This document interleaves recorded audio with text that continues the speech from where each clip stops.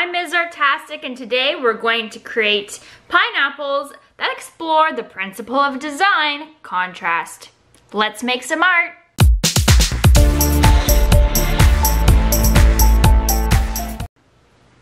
We're going to begin our pineapples by drawing the pineapple's body first and then the top. You're going to start off by drawing a large curved line. Next, down one side in different sections, draw zigzag lines. So as you can see, we'll do it on this side as well. You'll do zigzag lines and then straight, zigzag lines, straight, zigzag lines, straight, just like that. Next, at the bottom, we're going to draw two ovals. Then we're going to connect the body, and you can also draw a parallel line around it, just like that. That will just make it look a little bit more 3D. Okay, in the body, in the bottom half, you're going to draw two long U shapes that are on a diagonal facing inward. Next, we're going to draw the face for our pineapple, and we're going to do it lower down on the body. On one side, you're going to draw a circle, and you're going to draw a similar sized circle on the other side. Next, you're going to color in that circle, leaving just a small white circle in there. And you're going to do it on both eyes, just like that. Next, between the eyes, we're going to draw a nice, long, straight line. And then we're going to make a nice, deep U shape. Okay, just like that. Next, we're gonna draw a line that curves in from the side and across, and then you're gonna color the rest of the mouth in with your mark making medium, whatever you have chosen to use. Okay. I'm now going to add some zigzag lines here and there to create the different sections of my pineapple. Just like that. Now we're going to do the pineapple's top. For the pineapple's top, we're going to draw a nice, tall, kind of triangular shape toward the top of the page. And then at the bottom, we're going to add two curving leaves or two curving triangular shapes. And then we got to do another one above the first one, and then just two little triangles poking out at the top. Okay, just like that. And then we're going to add a line up the middle of each for texture. And now this guy is ready to be either colored with complementary colors or painted. And we're going to be using complementary colors today. And the reason why we're using complementary colors is because we want to create contrast, contrast, contrast, contrast. And complementary colors help us create contrast. I'm going to begin by painting the background. But if you don't have paints at home, again, you should use whatever art mediums you have or like to use. Purple and yellow are complementary colors, so I'm going to do a purple background, and of course, my little pineapple here is yellow. So that will help create contrast in my art piece and will help my viewers look at the pineapple.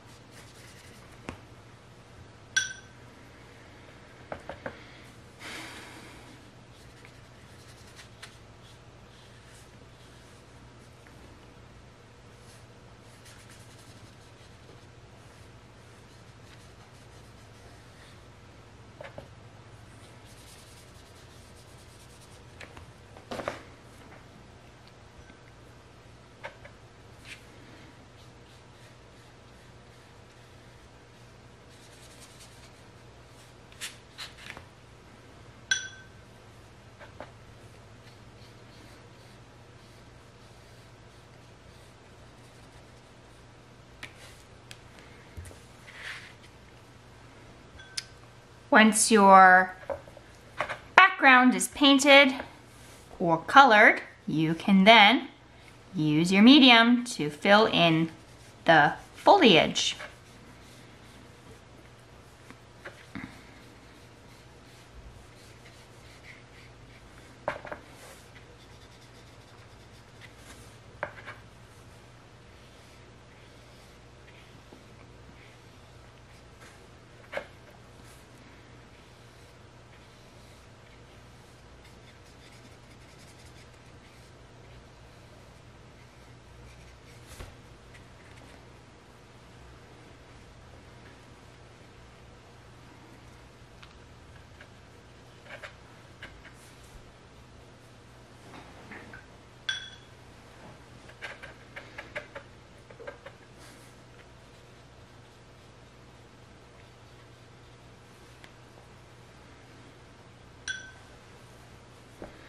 Last, I'm going to fill in my pineapple's body, and of course that will be yellow, and it's a very a much brighter color than the background, so it helps attract my viewers or audience's eye to this part first, and then they realize that it's a pineapple, because then they'll move up, look at the green, and they won't notice the background as much because all the attention will be put, our emphasis will be put on my pineapple. One, to do with size and scale because it's the largest subject in my art piece, but also the colors are contrast or high contrast colors, so they're bringing my viewers' eyes directly there and keeping them there. And that is the power of using your principles of design in your artwork.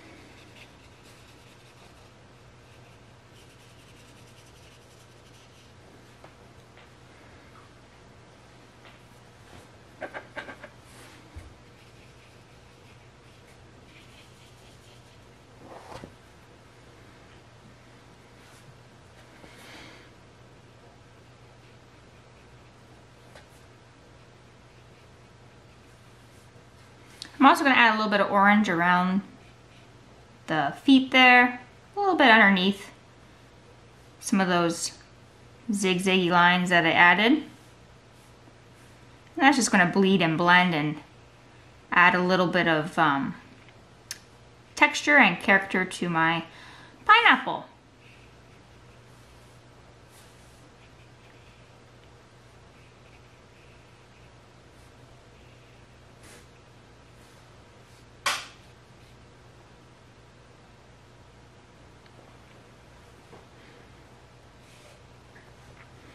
Once you're done coloring your pineapple, your art piece is completed.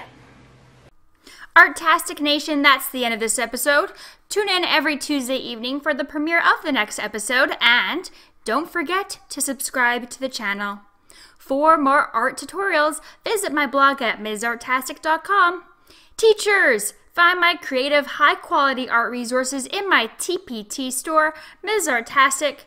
Finally, you can receive free art worksheets for kids by joining my newsletter by simply clicking the first link in my video description. All links are available in the description of this video. See you next time.